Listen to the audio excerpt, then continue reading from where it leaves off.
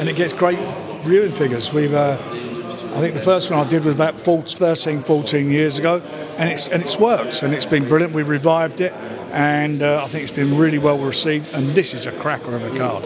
Every fight on here is a competitive fight. It's a good fight, and meaningful for the fighters, because, or it certainly will be for the winners, because they'll put themselves in contention in 2025 for some major fights and paydays. Definitely for an excellent main event. I mean, Brad Paul's, Denzel Bentley, two guys that you've backed. Brad more recently, but a huge fight with world title implications, like you said. Yeah, we've given them. It'll be also for. We hope we to get it rubber stamped for the vacant European, and then I've added the spice to it by saying the winner will get a world title fight next year, which I will deliver. And this is two heavyweight fights on this card, obviously the big one at the end of December as well. Is the heavyweight boxing division the best division in boxing, or certainly the best one for Queensberry at the moment? It's one of them. It's certainly we're very strong in that department, as we are with in other areas, other weight divisions. But it's a sexy division, there's no doubt about it, and there's two brilliant heavyweight fights on there. Frank, as well, Sam Noakes on the card. I mean, I'm just talking to him there. From December to December, that's 5 fights. I mean, surely he's a shoe-in for Fighter of the Year this year. Well, he's well up there, isn't he? I mean, but you look at a lot of our guys on the roster, what they've done this year. They've been exciting fights and meaningful fights, and won them. But Sam is very important to us. We love him dearly, and he's my son manages him, done a great job. Alan's a big friend of mine who trains him, Alan Smith. It's for us, it's a pleasure, and we'll do all we can to keep him moving. But again, he's in a tough fight. A very experienced fighter who fancies the job, and it'd be interesting. But Sam's got a record with, I think, 93% of his fights he's won by KO, and he's in with a guy who's never been stopped.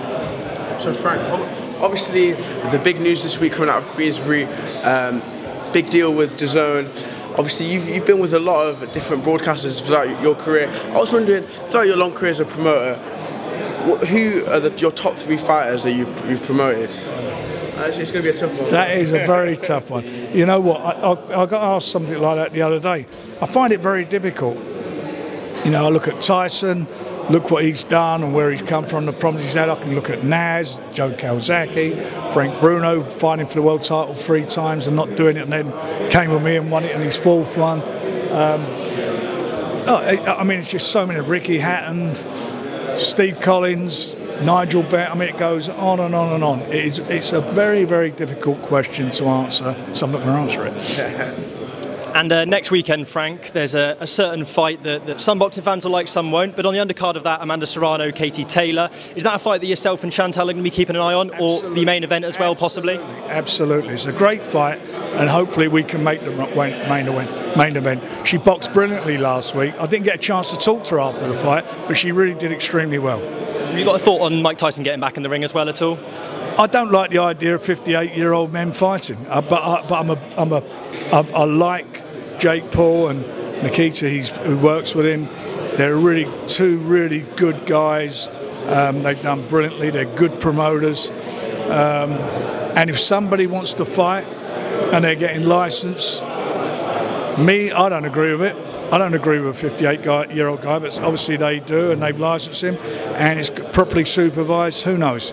It's it's the sometimes I call it the mad world we live in. But look, it's going to do big business. There's no doubt about that, and a lot of people will watch it, including me. I'll do the same thing, because it's like a car crash, isn't it? Slow down and you look at it, and that's what it is.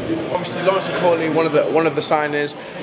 Heavyweight division very stacked. Who are some of the names that you fancy throwing in with Lawrence Okolie in the next year and a half? He's got a tough fight to come through for us. This guy, as you heard him, he's not come out to make up the numbers. He fancies the job, and he seems to think he's going to knock him over by the sounds of it. He's got a good record.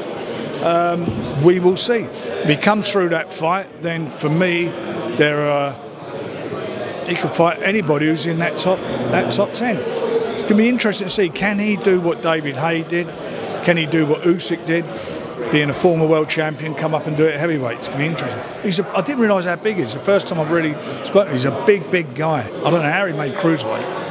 And obviously everyone talks about how stacked the heavyweight division, your heavyweight roster is. Is that something that you look for? You just always trying to find the best heavyweight, or has it just been a coincidence that it just happened like It's something we invested in. We invested in Daniel Dubois as sponsored him as a young man. Done the same with Moses. You know, Tyson came with us on his comeback. I did promote him a couple of times before that. On his comeback, he came with us. A lot of these guys, David Adelaide's came with us. All of them started out their journey. For example, Lawrence Okolie's come as a heavyweight with us. And they do it because they know we're good at what we do. We give them the opportunity, and it's such a lively division now. And certainly as far as the Brits are concerned, I mean, we're blessed with heavyweights, absolutely blessed. I'll go back to the day when you couldn't, where no British heavyweight had won a world title for nearly 100 years. Modern day boxing is really starting to boom now. How do you compare it to when you first started promoting and sort of in the last few decades? Would you say we're sort of seeing a golden era now? I started promoting in the 70s. Okay, so I'm into what now? My 5th decade. And at the end of the day, it's not changed, because all people want to see is good fights. That's what it's about. What has changed is how they watch them, how they consume them. From being on terrestrial TV, there was only one channel when I started out showing boxing, that was BBC television. ITV showed fights from overseas. We got them involved. All those fights in those early days were all recorded on a Tuesday night and shown on a Wednesday, 24-hour delay. There was no live boxing. I did the first live boxing shows on a regular basis. That's a fight to get them on. That's through legal action. Fights, we put them on Saturday nights. There were no shows on Saturday nights. They were always midweek. Venues were all tied up. And seen it go through from fights being on closed circuit, where you'd pay 20 quid, 25 quid to go in the West End, 4 or 5 o'clock in the morning to watch fights come in from America, to see it on pay-per-view in the UK. I've done the first pay-per-view show, and all the different channels that evolved from there, you know, the satellite broadcasters, and here we are today, coming to the end of our deal with TNT and off to yet another broadcaster, which is going to be a massive, massive challenge for us, and one we're really looking forward to working with them, because, you know, I look at the people who are involved at the top echelons, all the people that they brought in at the zone.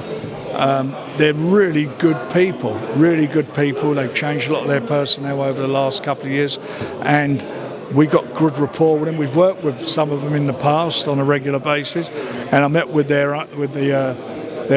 finance, the guy who finances Owen Salem Blacknovic, who's a great guy, got great vision, and convinced us this is where we should be going. And this is where we are, where we're going.